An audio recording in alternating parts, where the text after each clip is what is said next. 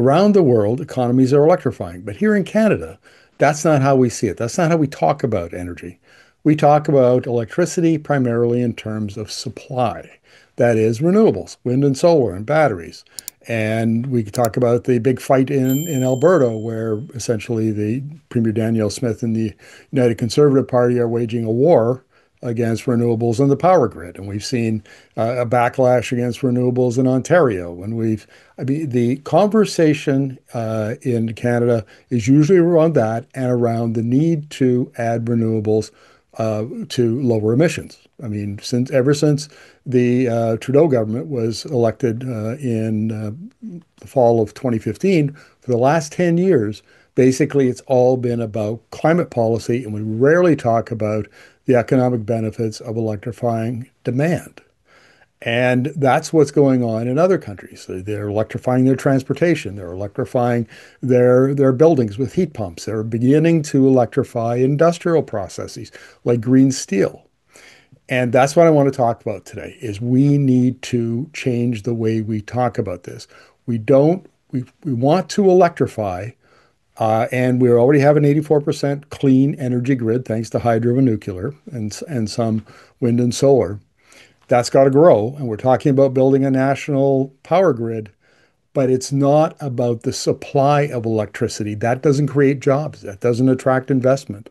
It's the demand side where you're manufacturing and deploying other technologies like EVs. So I want to talk about this in personal context. About 3 years ago, almost 3.5 years ago, our little 1,300 square foot bungalow, the natural gas furnace gave out, so we replaced it with a heat pump. And the cost to replace the natural gas furnace with and including an air conditioner was about $9,000.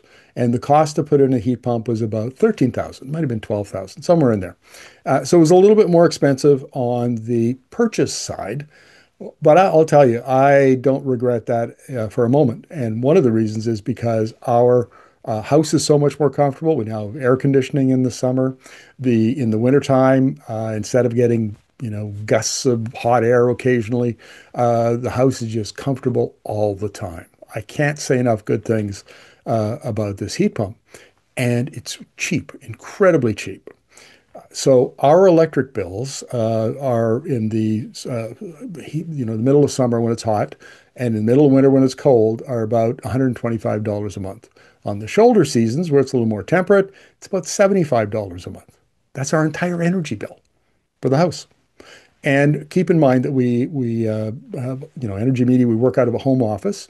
So we have all sorts of devices going. We have editing computers and TVs going with news on them, et cetera, et cetera. Our entire bill is $75 to $125 a month. That's how inexpensive, low cost it is to have an electric house. So I want to talk about, but it's not the heat pump. Hot water tank. 2 years ago, replaced the natural gas one. It costs us the same amount as it would a natural gas. The cost to heat, like the operating costs, are about the same. So it's kind of a wash there. Kitchen appliances, of course, all electric, stove and fridge. That's not unusual. But then we bought an electric lawnmower because some neighbors had one and they highly recommended it. We love ours. It's great. Don't have to keep gas on the premises. Love that. Even a leaf blower is electric. My e-bike, we have two e-bikes in the garage. I ride about 20 kilometers a day, and actually that replaces some of the miles that I used to drive, and I get exercise. It's can't love my e-bike. So where we've arrived, quite unintentionally, it's not like we set out and we said, we're going to build or we're going to change our home and make it electric. We're going to have a smart home. No, it just kind of crept up on us because every time we went to buy something that we needed or replace something, it was just better. And it was a little higher cost to purchase, but big improvement in performance and operating costs were that much lower. And that's why you see these kinds of technologies being rolled out in a huge way in China, but also in other Asian countries, in Europe. They're being rolled out as well. It's on the demand side because somebody has to make those technologies. So there's a lot of R&D associated with it. There's installation associated with it. And so there's a huge opportunity on the demand side that here in Canada we almost ignore, and we should stop doing that. So right now we're having a debate about the EV mandate. Should we get rid of it? We're asking the wrong question. Keep it, get rid of it? Wrong question. The question should be, if we electrify our transportation fleet, how do we turn that into a competitive advantage so we lower our costs and make our, say, natural resource exports and other exports more competitive?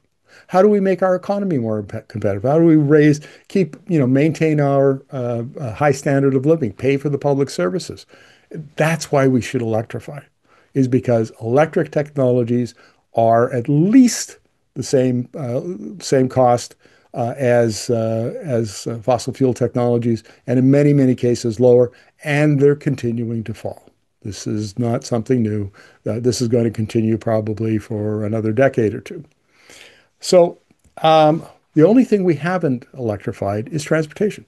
We have two vehicles in the driveway. They're a little older, Toyota and Infiniti. They're going to go forever. We just don't drive as much anymore.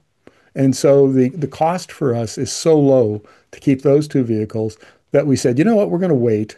Maybe we'll wait 3 to 5 years until there's some better technology, like, megawatt charging. So maybe autonomous driving, maybe that kind of thing that will suit us better given our circumstances.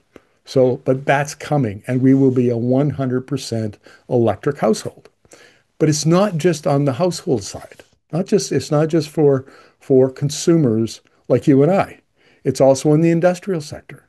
Now we're seeing in China, for example, I did a video 3, 4 months ago about how China is electrifying its construction equipment. So you've got a backhoe, you've got a whatever, a dump truck, you name it. Delivery vans everywhere are being electrified. Buses, transit, buses are electrified.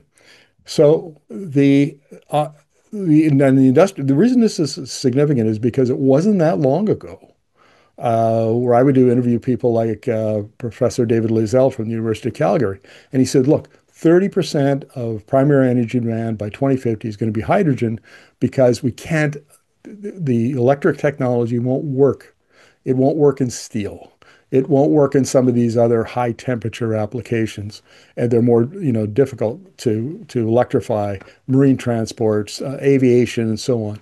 But the thing is that in that short period of time, the costs have come down, the energy density of batteries has gone up. There have been so many innovations that industry that we once thought would be difficult to abate, we're now switching to electricity. So the point I want to make here is that when we talk about an electric economy, we talk about the power grid, national power grid that Prime Minister Mark Carney wants to build. We should be talking about how we can electrify the economy at the same time. Like, why are you building a national power grid? It's because you want to expand the grid, you want to make it more stable, and you want to bring down costs so that we get competitive or maintain our competitiveness. The one thing you can do in addition to that is really focus in on electrifying the rest of the economy that's still using oil and gas. We don't use any coal here in Canada, or very little of it. And so it's mainly the oil and gas side. Now that's going to have howls of protest from Alberta, but here's a good example. There are things you can do with oil and gas, particularly bitumen from the oil sands, where you can turn them into materials. And I'll be having some interviews with SABIC, the big Saudi Arabia chemicals producer. It's one of the biggest in the world. They are all in on turning their hydrocarbon resources into materials instead of fuels. That's the way of the future. So we're having, 2015 discussions about energy in Canada instead of 2025 discussions. And in order to sort of update our conversation, we need to start talking about electrifying demand to make us more competitive.